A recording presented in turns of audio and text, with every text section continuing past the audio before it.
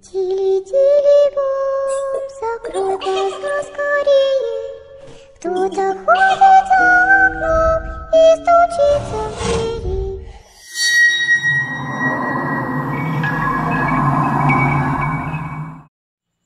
19 years ago, isa lamang akong pangkaraniwang 12 anyos na binatilyo na nakatira sa liblib na baryo ng Mabini sa Bohol. Nang biglang mangyari ang isang bagay na talagang tumatak sa kaisipan ko, magpasa hanggang ngayon. August 24, 2002, mga bandang 11 PM na ng gabi. Napagpasyahan ko nang umuwi sa amin mula sa bahay ng kaibigan ko upang doon ay mag-review para sa papalapit na periodical exam namin. Nung magpapaalam na sana ako sa aking kaibigan, sakto naman akong pinigilan ng kanyang kuya. Dito ka na magpalipas ng gabi. Bukas ka na lang umuwi sa inyo dahil delikado gawa ng brownout at wala pang buwan. Baka makatapa ka pa ng ahas yan at matuklaw ka pa. Hindi lang yun, baka may makasalubong ka pang kondenado. Mas delikado yun kasi pumapatay yun ng tao. Sambit ng kuya ng kaibigan ko. Habang ako naman ay napaisip, kondenado? Ano yun? Dahil sa batang Maynila talaga ako ng mga panahong yun, agad ko dinitong tinanong sa kanila magkapatid kung ano man yun at kung sino yung nilalang na tinutukoy nila. Agad na piniliwanag naman ito ng kuya ng aking kaibigan. Ang kondenado daw ay isang uri ng kaluluwang ligaw na may nakatali na kadena sa magkabilang paa nito. Meron itong mapupulang mga mata na animoy nagbabaga. Ang kasyarean nito ay maaring mapalalaki o babae. Madalas di umano itong nagpapagala-gala tuwing gabi na walang buwan o yung new moon kung tawagin. Ito'y pumapatay ng tao sa pamamagitan ng pagsakal sa kanyang biktima hanggang sa ikaw ay mawala ng hininga. Kapag nakasalubong mo ito sa daan at binalak mong tumakas sa pamamagitan ng pagtakbo babalik sa pinanggalingan mong direksyon, agad din itong magpapakita sa iyong harapan at doon kanya bibiktimahin. Sa madaling salita, mukhang puganting multo na pagala-gala. Ano? Hanggang ngayon ba naman nagpapaniwala pa kayo sa mga ganyan? Talaga naman, nasa modernong panahon na tayo ngayon. Anong taon na ba? 2002 na. Nagpapaniwala pa kayo dyan. Kung sa bagay, baka may hangover pa kayo siguro ng Y2K. O yung kumakalat na balita na maguguna daw yung mundo sa year 2000. Tatawa-tawa ko na sagot sa kuya ng aking kaibigan. Nandahil sa hindi nga ako naniniwala, wala na silang nagawa at pilit akong umuwi dala-dala ang aking backpack at flashlight. Tuluyan ko na nga binagwayang madilim na kalsada, dulot ng brownout at numun pa. Habang naglalakad ako, walang ano-ano, bigla na lang namatay yung gamit kong flashlight. Ako'y nahulog sa malalim na pag-iisip. Ilang saglit pa, pinakalma kong aking sarili. Muli, nagpatuloy ako sa aking paglalakad habang pilit na kumakapa sa madilim na kalsada. Sa gitna ng aking paglalakad, tila naging malikot ang aking imahinasyon. Pabulong ako nagbiro sa aking sarili. Kung makasalubong ko man yung kondenado na yun, mas maganda nga at nang may makahabulan ako sa aking pag-uwi. Biro ko pa sa aking sarili na pangising-ngisi. Nagpatuloy lang ako sa aking paglalakad na para bang wala lang. Nanimoy parang nasa katanghaliang tapat lang ako nang baybayin ko yung daan na iyon.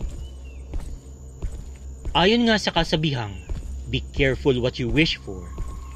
Di ko lubos akalain na ang gabing iyon ay kailanman hindi ko makakalimutan.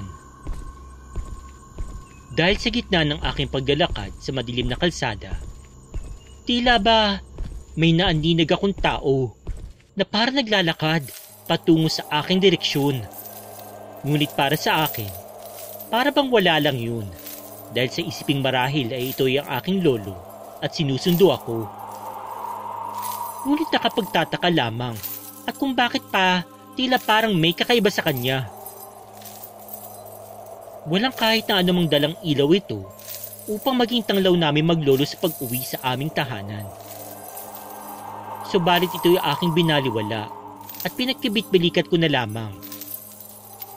Nang ako'y papalapit na sa naturang nilalang, laking gulat ko nang tumambad sa aking harapan ang hindi aking lolo, kundi isang lalaki na may nakataling kadena sa magkabilang mga paa at nasa mga tinatayang 5'7" ang tangkad. Ang kanyang mga mata ay talagang mapulang-mapula na animoy nagbabaga at ninilisik na parang galit na galit sa mundo at gustong manakit. Habang ito'y naglalakad papalapit sa akin, agad ko ring pinikit ang aking mga mata at inumpisahan kong dasalin ang mga nasa ulado ko na dasal na pawang ginagamit sa pang-daily prayers namin sa paaralan. Muli nagpatuloy lang ako sa aking paglalakad. Habang paulit-ulit ang aking pagdarasal, napagtanto ko na nakalayo na ako sa kondenado. Dahan-dahan kong muling minulat ang aking mga mata at laking gulat ko na lamang nang ako na lang mag-isa sa gitna ng madilim na kalsada. Dahil doon, agad din akong kumaripas ng takbo papauwi sa aming tahanan. Magmula noon, hindi na naulit pa yung pangyayaring iyon. Hindi na ako nakakita pa ng anumang espiritu. Kinabukasan, agad ko rin itong kinuwento sa aking lolo. Mabuti na lang at nakauwi ka pa at hindi ka man lang napaano. Wika ni lolo. Ang tawag sa nakita mo ay kung tawagin ng mga lokal dito sa atin ay kondenado. Kilalang kilala itong pumapatay ng mga tao na kanilang makakasalubong sa kanilang daraanan. Salamat sa Diyos at nakauwi ka pa ng ligtas. Pagkatapos ng aking lolo magsabi sa akin ng ganun, muli namin pinagpatuloy ang aming pag-aagahan. Dito ko na lang po tinatapos ang aking kwento patungkol sa aking karanasan tungkol sa kung tawagin ay kondenado. Sana po ay inyo pong nagustuhan. Maraming salamat po at God bless and more power sa lahat. Simpleng Boholano. Yan po ang kwento ng ating sender. Wala nang pong mawawala sa atin kung tayo maniniwala sa mga kasabihan ng iba o ng mga nakakatanda o yung mga mas nakakaalam sa atin. Gaya nga ng sabi nila, to see is to believe. May mga bagay din kasi dito sa mundong ibabaw na hindi natin alam o hindi natin nakikita at bago pa tayo tumira dito sa mundo, mga nauna na sila sa atin. Tama yung ginawa ng sender na nagdasal siya at nanalig sa Diyos Ama. Yan po ang kwento ni Kuya. Salamat sa inyong pagbabasa.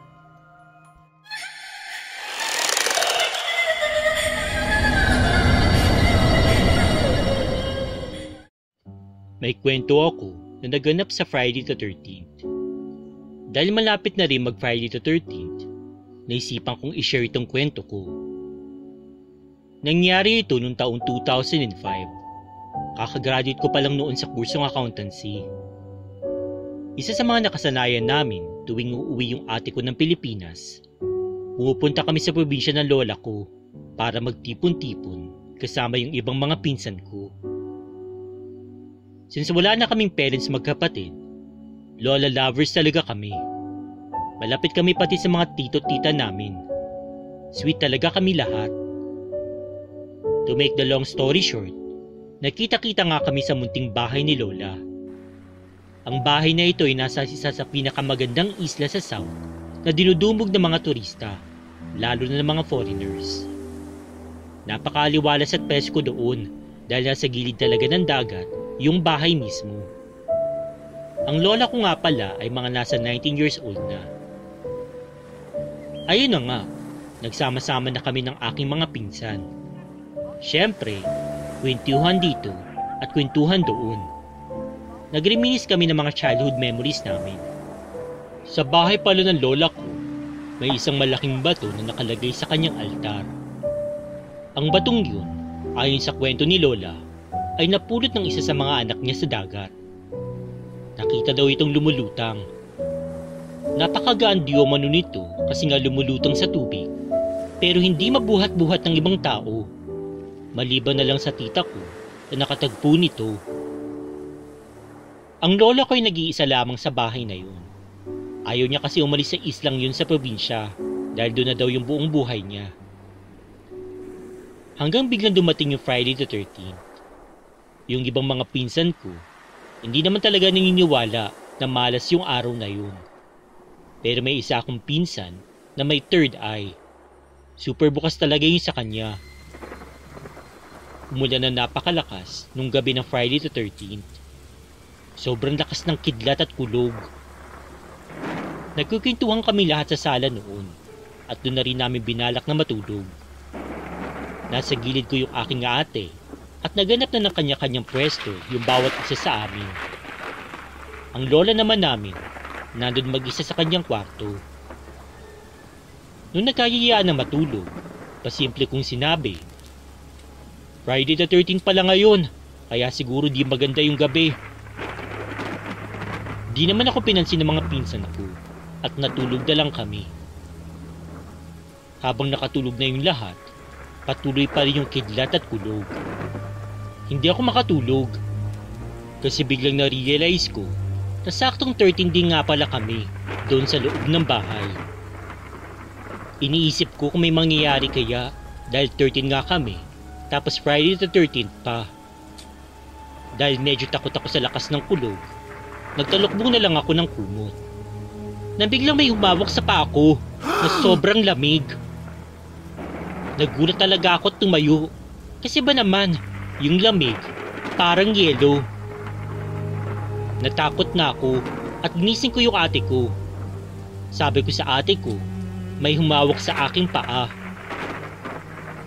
Pero yung ate ko naman, dahil siguro sa sobrang antok, hindi ko magising-gising. Kaya sinubukan kong gisingin yung isang pinsan ko na nagkataon na meron ng active na third eye. Hindi pa rin pala siya tulog. Bigla siyang bubulong sa akin. Huwag mo na lang silang pansinin. Mas lalo tuloy akong kinabahan kasi yung pinsang kong yun, natawagin na lang natin na si Gia, normal na lang sa kanya na makakita ng multo. As in close encounters talaga. Humiga na lang ulit ako, pero ito yung pinakamalupit. Biglang may nag-iingay sa bandang uluhan ko. Nung tinignan ko, may kawali akong nakita. Gumagalaw ng paikot-ikot. Nang tumingin pa ako sa taas, sobrang nakakatakot na mukha ng babae yung nakita ko. Yung pang parang mukhang mangkukulam talaga. Hindi ko alam kung demonyo ba yun o ano.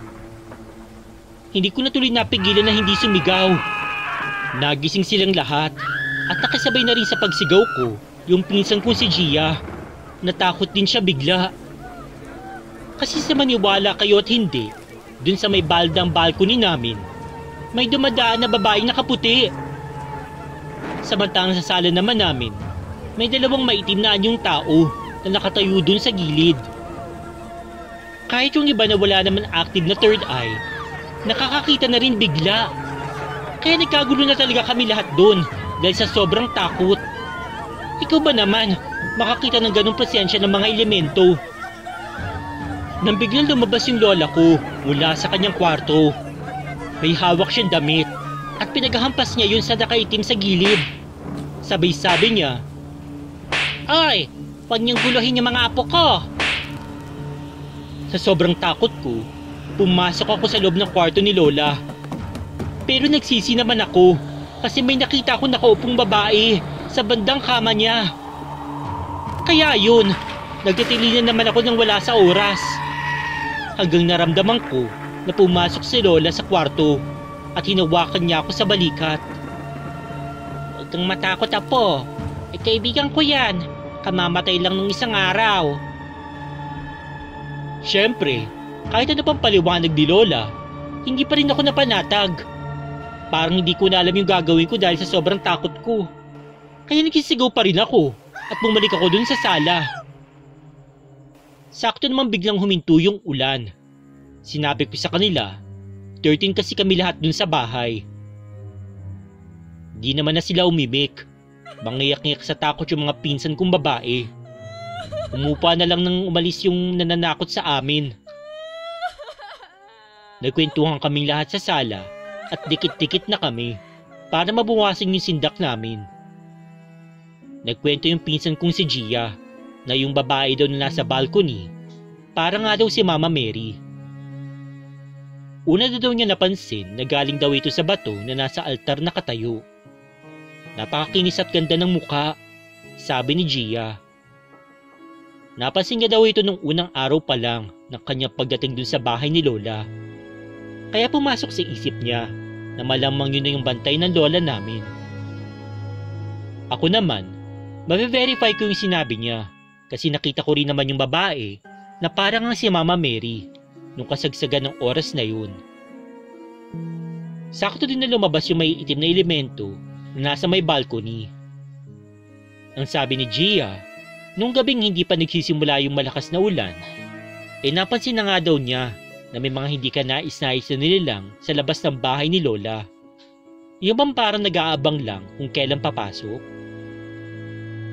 Naalala ko, kaya pala pinapapasok agad kami ni Lola sa bahay tuwing gabi, kasi nakikita niya rin pala yung masasamang elementong iyon.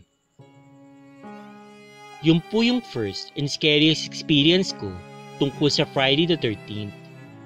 Kaya tuwing sasapat yung araw na ito, nakaugalian ko nang hindi lumabas ng bahay. May kanya-kanya po tayong paniwala. Minsan lang talaga, may mga bagay na mahirap ipaliwanag, lalo na kung may kinalaman sa paranormal. Pero isa lang yung paniniwala ko. Kapag mahina yung pananampalataya mo, madali ka talagang magagalaw ng mga masasamang elemento. Okay lang kung hindi kayo naniniwala sa aking kwento. Ito lang yung masasabi ko. You are always entitled to your own opinion. Karapatan yung hugisuhan ng aking kwento at okay lang po yun sa akin. As long as nakakashare ako sa ibang mga avid listeners. What's more important ay yung nakakatakot ka ng ibang tao ay nakakapagpasaya pala.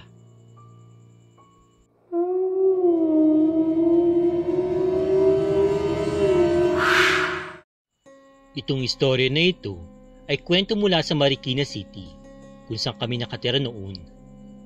Bata pa lang ako nang mangyari ito, mga 5 taon pa lang ako. Way back year 1990, nakatira kami sa Marikina City, malapit sa bayan. Malapit yung bahay namin sa ilog at ang bahay na inuupahan namin ay 3 palapag. Doon sa ikalawang palapag kami nangungupahan. Ang kasama ko doon ay yung mama ko, tito ko, at yung 4 kong tita na mga kapatid ng aking mama. Ang may-ari ng bahay na yun na inuupahan namin ay lalaki. Tawagin na lang natin siya na Mang Ike. May anak na lalaking Pipe o yung hindi nakakapagsalita, itong si Mang Ike. Itago na lang natin siya sa pangalang Robin. Si Robin ay madalas na nasa bahay lang nila palagi. As in, nasa loob lang talaga siya, walang labas-labas. Ang kwento pa nga ng mama ko, pati ng mga tita ko, di daw talaga lumalabas yun at parang takot at mailap sa ibang tao. Pero nung simula na may umupa na mag-asawa at nagkataon na buntis yung babae doon sa ikatlong palapag, biglang nagbago itong si Robin. Nahuhuli na ito na parang panay yung silip doon.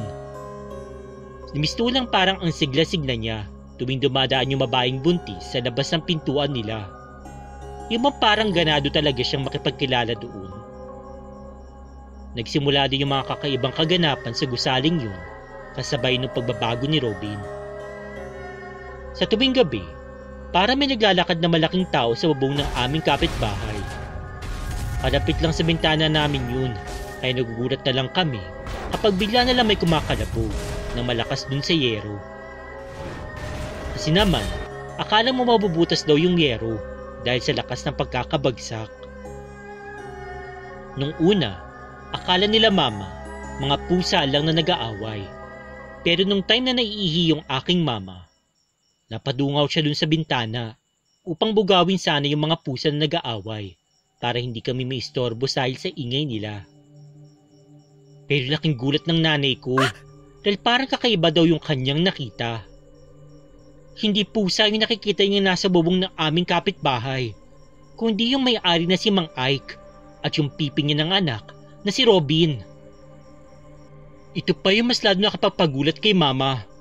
Hindi naman pala pipi yung anak ng may-ari. Nasaksihan at narinig mismo ni Mama na nagsalita itong si Robin. Ang sabi nito sa tatay niya habang nasa bubong sila, ayon sa pagkakarinig ni Mama, "Pang, akitin niyo natin yung buntis."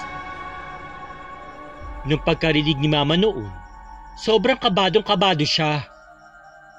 Binalikan ulit ni Mama yung pagkakatingin niya sa dalawa at nagulat si Mama dahil yung anak na pipi binuka yung kanyang bunganga at para may unti-unting lumalabas na ibong itim mula dito. Yung tatay naman parang sabik na sabik sa paglabas ng ibon mula sa bunganga ng anak niya.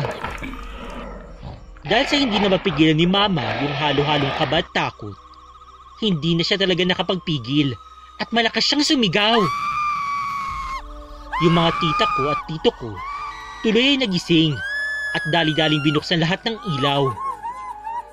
Nag-iiserikal na si Mama. Sinabi niya kaagad yung mga nakita niya dun sa bubong. Agad namang kinatok ng tita at tito ko yung mga mag-asawa sa taas para balaan sila. Dahil sa mga sigaw ni Mama, nagising tuloy pati yung mga kapitbahay namin. Laking tuwa naman ni Mama dahil safe naman pala yung buntis sa taas. Nung nagising na yung mga kapitbahay, nila Mama pati yung mga kaibigan niya, sinabi niya sa mga ito yung kanyang nasaksihan. Dahil kinilabutan at naginala na aswang nga yung mag-ama, nagpunta yung mga lalaki sa tirahan nila Mang Ike at Robin. Nung kinitok nila at walang sumasagot, sa pilitan nilang binuksan yung pintuan ng tirahan ng mga ito. Laking gulat at sindak nila dahil may mga nakagarapon daw ng mga laman loob ng tao sa ibaba ng higaan ng mag-ama. Hindi mo kasi masasabi ng mga aswang talaga sila sa unang tingin kasi napakalinis ng kwarto nila. Pero ayun nga, kapag tinanggal mo yung papag nila, dun mo makikita yung kanilang mga kagamitan at yung mga nakagarapon nga na laman loob ng tao. Wala na yung mag-ama ni Anino simula noon, hindi na nagpakita pa. Ang sabi-sabi doon, yung mag-ama daw na yun ay nagmula pa sa Iloilo. Hanggang dito na lamang po. Maraming salamat sa inyong pakikinig.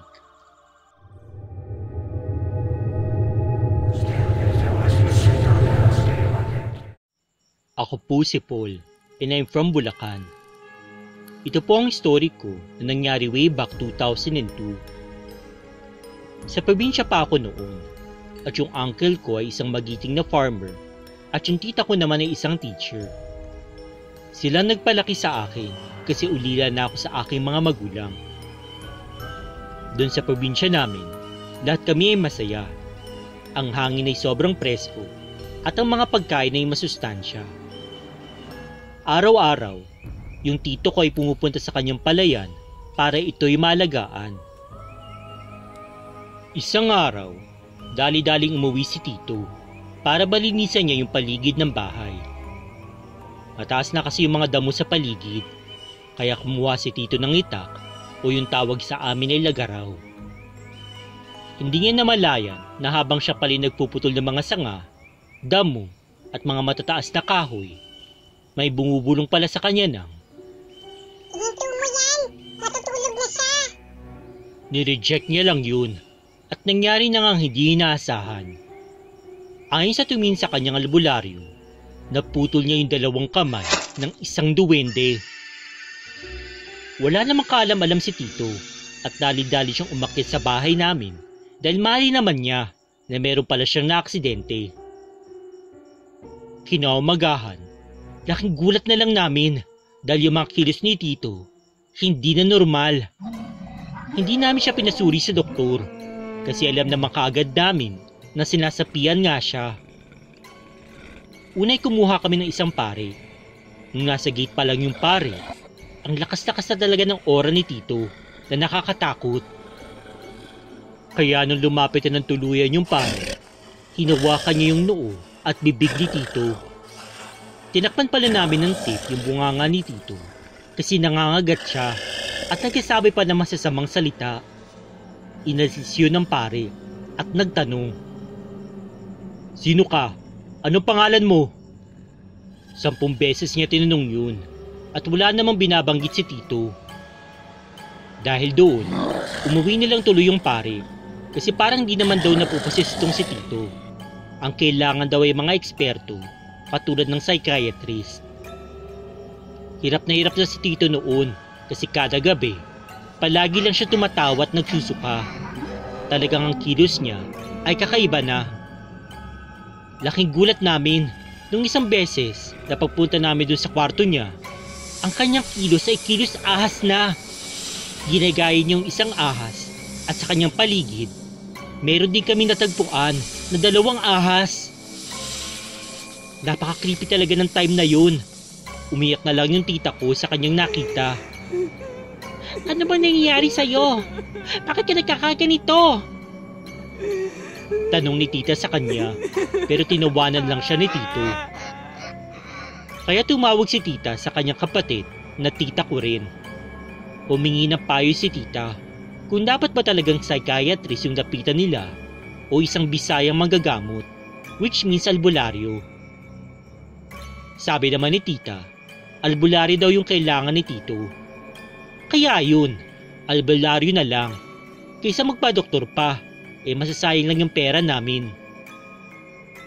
Pumunta sila tita dun sa bayan at naglibot-libot.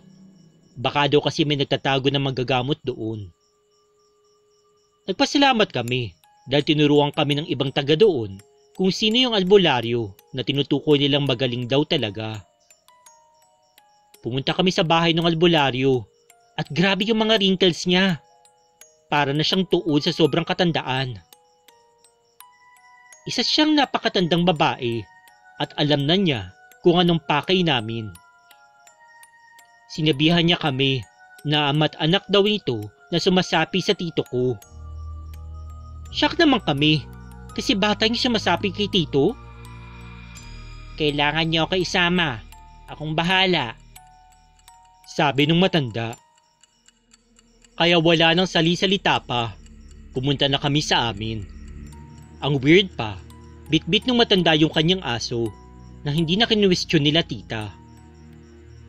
Malayo pa lang kami sa bahay, yung aso nung matanda nagtatatahol na. Hindi yung humihinto hanggang nado na kami sa bahay. Kagaya nung sabi ng pare, malakas yung aura ni Tito na nasa labas pa lang. Mararamdaman mo talaga na may nakakatakot. Agad na pumasok yung matanda at nilapitan niya yung tito ko na nakatayo dun sa bintana. Nagulat kami kasi ang lakas pala nung matanda. Bigla ba naman niya kinuha si Tito at walang kahirap-hirap na ginapos? Sabi ng matanda, "Unsay imong ngalan? Kung di ka masulti, di mo na makita imong anak. Ilabak ta kamo sa kalayo." Nagitla kami kasi biglang nagsalita si Tito sa isang maliit na boses. "Ang pangalan ko ay Ikoso."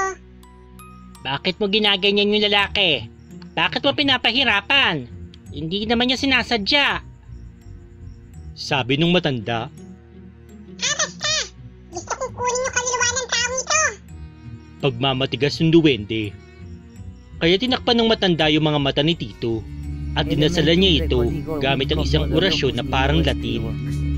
Basta maraming salita siyang binitawan. Matapos niya itong gawin, bigla na lang nawala ng malay itong si Tito. Nagsalita muli yung matanda. "Nandyan lang siya sa paligid. Nagmamasid sa atin. Hindi ko pinatay yung duwende na sumapit sa katawan niya. Pinalayas ko lang." 3 araw na tulog si Tito. Siguro bumawi kasi ilang araw din siyang hindi natutulog. Pagkagising niya, agad siyang naghingi ng pagkain at tubig. Gutom na gutom daw siya at wala siyang maalala sa mga nangyari sa kanya. Grabe yung pinayat ni Tito ko noon, pero madali na lang yun. Kumain na lang siya ng tama. PS, yung albularyo na yun ay isa pong bungatandang dalaga. Ayon sa kwento sa amin, ang edad nito ay nasa 107 years old na. Hindi na namin siya nabalitaan pa kung okay pa ba siya o kung nasa na siya ngayon. Hindi po siya tumanggap ng pera. Gusto niya lang daw po ay mainit na tubig at mga liso ng mga prutas. Hello Spooky Dolls, good evening. Before anything else, gusto ko sanang batiin lahat ng mga OFW at mga Filipino immigrants, pati na rin po yung mga Pinoy na tulad ko nandito po sa Pilipinas at yung mga tagebang dimensyon at tagebang mundo na tumatangkilik at sumusuporta po sa Dollsandspooks. I hope that you're all doing well. Okay guys, so ito naman nga po yung panibagong kwentong Kababalaghan na, well, yung iba po galing po sa Spookify Stories. Then yung pinakaunang kwentong binasa ko, yung regarding nga po sa kondenado, ay nagmula po sa Facebook page na Angela. Okay, so nag-share po siya ng mga stories po doon sa kanyang page sa Facebook. So pumayag naman po siya na basahin ko nga po yung story na yon. So thank you talaga sa iyo Angela sa pagpayag na basahin ko nga yung story na yon. So ilalagay ko po yung link sa description ng video pati po sa pin comment ng kanya pong page para po mabisita nyo rin po siya at mabasa nga rin nyo yung mga stories po na nakapost po sa kanyang page. So thank you talaga sa iyo Angela. At thank you syempre sa Spookify Stories sa pagpayag niya na basahin ko nga yung mga magagandang kwento nila dun sa kanilang page. Okay, so before we do the discussion, so let me first greet yung minamahal natin na members dito sa ating channel na sila Brian Atienza, Edie Amori, Burns A, Sweet Lady Centeno, Filipina Mami Canada, at saka Lipsticks and Shadows. So thank you talaga sa inyo sa patuloy niyo po na pagsuporta sa Dollsandspooks. Sana wag po kayo magsawang sumuporta sa ating channel. Ayun po. So kayo po yung mga nag-i-inspire po sa akin na magpatuloy po sa ginagawa ko po ngayon. So, salamat po sa inyo. Okay, gusto ko rin magpasalamat of course sa ating pong minamahal na loyal listeners dito sa Dollsandspooks na sila Tita Florencia de Guzman, Tita Ori Rex, ako si Asi Pascar, Aunt Beth Polito, Tita Josephine Atilo, Tita Smart B, Mami Leonor Neville, Mami Mercedes Catuangco, April Grixty, Engineer Melvin Montes, Babs Malbas, si Carmelita Pascua, Nuta Isaac, Jennifer Shields, Jordan Aguinaldo, Carlo Loliente, Jun Kenji Bularin, Franz Francisco, Rinsky Hoyle, Ryan Gavino, Otik Reyes, Jamer Charles Escobar, Lavender Love, Cutie Carol, Azalea Hunt, Elizabeth Meter, Benhud Ludlum, Salamander Dragnil, Alvin Inieres, Benjer Inerba, Marilyn Comike, Marita Suzuki, Marcangelo Garcia, Pinky Feliciano, Kari Camilla, Jan Hector Conner, Maria Iscanilian, Maria Fomoto, Shan Panchito, Fresh and Yummy Hotdog, Hermie Delphine, Pespeteros Rose, Maureen Fishman, and Chanel Kelly. So thank you talaga sa inyo. Sana wag kayong magsawang sumuporta sa ating channel. Okay guys, so let's go and discuss the problem. Ano ba yan? Discuss the stories. Okay, so nga pala, Friday the 13th ngayon. So tamang-tama yung isang kwento natin since nangyari siya na Friday the 13th. Okay, but anyway. So, doon muna tayo sa first story regarding nga dun sa kondenado. So, first time ko narinig tong word na kondenado na ito, doon nga po sa kwento nga po before ni Silent Rasta. Actually, hindi pala. Silent Rasta ba? Well, Silent Rasta may kinalaman kasi si Buddy pala yun sa kondenado. So, doon ko nalaman na yun nga, kondenado pala, ito yung mga hindi matahimik daw na kaluluwa. Pero, hindi ko akalain na ito pala mga kondenado ay pumapatay pala. Okay? Kasi doon sa kwento ni Buddy or si Silent Rasta ba? Basta si Buddy yata yun kung hindi ako nagkakamali. Okay? So, hindi naman niya nabanggit na pumapatay o nabanggit niya ba? Alam ko parang hindi naman yata pumapatay. Hindi naman ganito kabrutal na sinasakal nila yung mga nabibiktima nila. So, ngayon, sa version na ito ng kondenado, pumapatay pala talaga sila. So, ngayon lang ako nakarinig, okay, ng multo nga, okay, na nagagawang pumatay ng tao. Kasi alam ko, yes, nananakot sila. Pwede ka nilang sapian, ganyan. Pero not to the point na kaya ka nilang patayin. Like, ganito na pisikalan na talagang sasakalin ka nila. Kaya talagang mamamatay ka. Hindi yung tipong kung matapang ka, kung hindi ka magpapasindak sa kanila, hindi ka mamamatay kasi tatakutin ka lang nila. Pero ayun nga. Okay? So, pinaka-lesson po dito, yun nga, hindi po masama na maniwala po sa mga kasabihan, lalo na kung nasa isang lugar na prevalent yun. Kasi I doubt na parang nasabi lang nila yun na wala silang basihan, na wala pang namatay, okay? Paano mo masasabi na na pwede ka nilang patayin kung wala pa naman silang napapatunayan na may namatay na nga, okay, di ba? So ayun, so para sa akin, mag-ingat na lang talaga tayo kapag pupunta tayo sa mga lugar na ganito. At yun, okay, bakit naman kasi mga mag-11 na ng gabi, nasa labas ka pa at 12 years old siya noon time na yon. So, ngayon, hindi na talaga pwede to. Kasi, well, siguro kasi nung mga panahon na ito, 2002, hindi na rin eh. Medyo modern na rin ng mga panahon na yun. Okay, may mga masasamang loob na rin. Pero siguro iba kasing galawan nila dun sa mga, sa probinsya. Okay, so siguro talagang sa kanila, kahit na gabing-gabi na, wala namang masamang loob siguro na makakaano sa'yo, pero still, di ba, mag-ingat na lang din tayo. Okay, na wag nang, tsaka lalo na ngayon, quarantine, okay? So, hindi talaga pwede yan, may curfew na sinusunod, hindi pwede yung nasa 11 o'clock, minor de edad, nasa labas. Ay, nako. Okay, anyway, so mag-ingat, yun po masasabi ko dyan. Tsaka tama rin, nagdasal po siya, so kaya siguro hindi po siya ginalaw ng kondenado na yun. At the same time, hindi siya tumakbo kasi I think yun yata yung parang hindi ka nila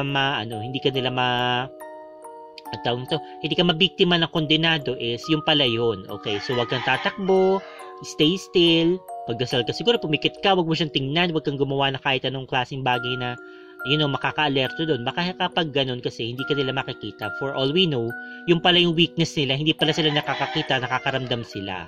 Okay, so kung gumagalaw ka, mararamdaman ka nila, pero kung hindi ka gumagalaw, tahimik ka lang, hindi ka maingay, edi lalagpasan ka lang nila, ganyan. So anyway, so that's it for that story. So thank you again, Angela, for letting me read that story. Doon naman po sa pangalawang kwento na binasa ko, yung tungkol nga sa Friday the 13th, yun, so nakakapagtaka, hindi ko po sure kung may kinalaman po yung pagiging 13 nila dun sa bahay na yun, at nagkataon din na Friday the 13th, kaya ito nangyari. For all we know, may something talaga, okay? Baka mayroon na bulabog sila or what, dahil medyo maingay siguro sila ng time na yun. Okay, pero ewan ko, kayo ba guys? Okay, so kung mayroon kayo mapupulot na malaking bato mula sa dagat, ganyan, tapos may lalagay niyo ba talaga siya sa bahay niyo? Kasi alam ko meron ako napanood before sa Japanese to na show. Nakalimutan ko, anime yata yun. Something ganito yun, na may ganito rin kasi sa Japan kasi, although yun nga, wala naman sila talagang parang specific na religion and all, o yung mga tinatawag na Taoism ba yun? Japanese ba yun? O Shintoism pala, sorry, Taoism. Shintoism. Okay. So ito yun, parang meron sila mga ganyan-ganyan na tipong meron daw doon sa kwento na napulot sila na parang driftwood na bigla na lang daw nagpormang parang si Buddha. Okay, bumalik din sa pag-driftwood tapos inaano na nga nila, sinasamba na nga nila yung driftwood na yun. Okay. So, yung mga ganyan, parang feeling ko talaga, pwede kasi talagang pamahayan ng mga kakaibang espiritu. Now, we don't know kung itong espiritu na to ay malevolent, ibig sabihin masama, o benign, o mabuti. So, kayo po ba? Okay, so, willing po ba kayo magpasok po ng isang bagay sa loob ng bahay ninyo na hindi po kayo sure kung mabuti po yun o masama? Okay, or kung, sige, sabihin natin na mabuti siya, okay, pero meron nga po siyang espiritu, hindi po siya tungkol kay God. Okay, so either siguro elemento yun or what, kasi pinamamahayan niya po yung bagay na yun. So kayo po ba, hayaan nyo lang po bang nasa bahay niyo yun? So pwede siguro nagdadala to ng swerte, pero ano ba yung tingin niyo? Ano pong opinion niyo tungkol doon? Kasi alam ko kasi may mga tao po na ayaw po ng ganyan, whether kahit swerte pa yung dating nito, ayaw nila kasi nga, syempre natatakot sila. At saka hindi natin masabi kung ano pong pwede mangyari kasi for all we know, baka naman bigla na lang siyang magalit, may magawa kang nakaka-offend sa kanya, and then magsimula po siyang gumawa ng kababalaghan dun sa bahay ninyo o dun sa lugar ninyo. Okay, ako personally, alam niyo naman ako, medyo daring talaga ako sa mga ganyan, mahilig ako sa paranormal, yes. Okay, kukuha ako na kung ano man yan, bato yan, driftwood, o kung ano man yan na parang feeling ko meron nga pong something doon na hindi naman nagdadala ng kasamaan. Siyempre, nagdadala ng kabutihan, ganyan, nagdadala ng swerte and all. Okay ako dyan. Sige, kukunin ko yan. Okay? Maalulong yung mga aso. Friday the 13th. Hindi yung aso namin. Hindi sila Barbie. Maalulong yung mga aso sa labas. Okay. Anyway, so, doon naman po tayo sa pangatlong kwento. So, tungkol nga po ito dun sa aswang. Ngayon lang po ako nakarinig ng ganitong klase ng aswang. Okay? Ang alam ko kasi yung aswang na may alagang ibon, ganyan. Pero not to the point na lumalabas pala sa bibig niya. So, hindi ko alam kung ganito ba lahat ng aswang. Ito na ba yung sisiw niya? Na makakaibang aswang ba ito na kaya niyang palabasin yung kanyang sisiw? Diba? Ang weird, okay? So, ano to? Tsaka isa pa nagtataka ako dito, biglang sila yung may-ari ng building na yon. Okay, bigla na lang sila lumayas dun sa lugar na yon. Hindi na sila nagpakita. Ano ba to? So, parang, so swerte namang nakatira dun. Hindi sila magbayad ng upa. Wala na, hindi lumayas, hindi na nagpakita, hindi na nagparamdam. Pero kung ako yung nakatira dun, malamang aalis din ako, no? Nakakatakot kaya, Maya, bumalik din yun, di ba? At saka, since alam mo na aswang ako, di papatay na kita, ganyan. Para hindi mo na mapagkalat o mapaghigantihan kita, nakakatakot din kaya.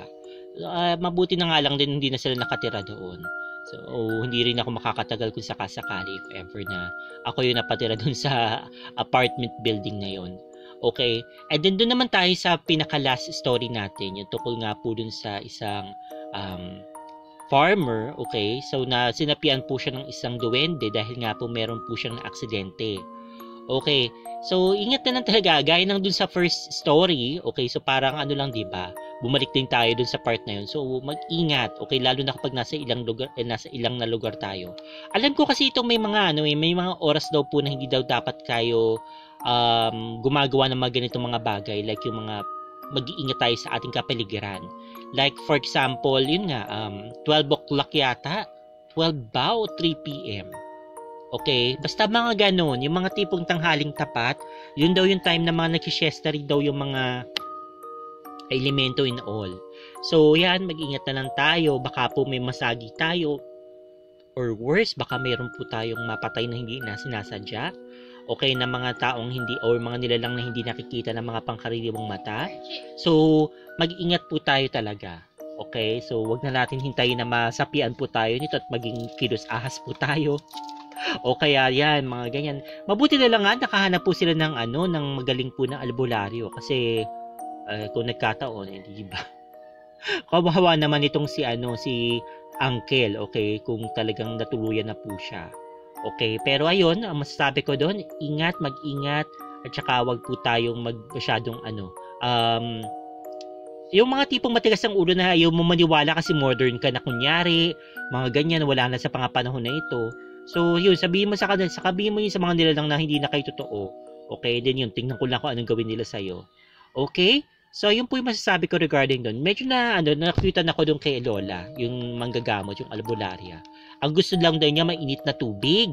Okay, at saka liso ng mga prutas. Ano po ba yung liso ng prutas? Hindi ko po alam. Ang liso po ba ng prutas ay tipong buto ng prutas o balat po ba ito ng prutas? Ngayon ko lang narinig yung word na liso. Napakalalim ng Tagalog na yun. Ano po ba yun? Anyway, so please kung hindi pa po kayo subscribe na po kayo dito sa ating channel. Give me a thumbs up at pakishare naman ito sa inyo yung paboritong social media like Twitter, Tumblr, and Facebook. Okay, yun lamang po muna sa ngayon. So thank you so much for listening and watching. Take care always and God bless. Stay fabulous and spooky dolls. Bye! Meron ka bang spooky story na gusto mong i-share? Kung ganon, ipadala mo na yan sa dollsandspooks@gmail.com. Huwag din kakalimutan na mag-subscribe, mag-like, mag-comment, at i-share ang video. Kung hindi, pupuntahan kita sa bahay mo.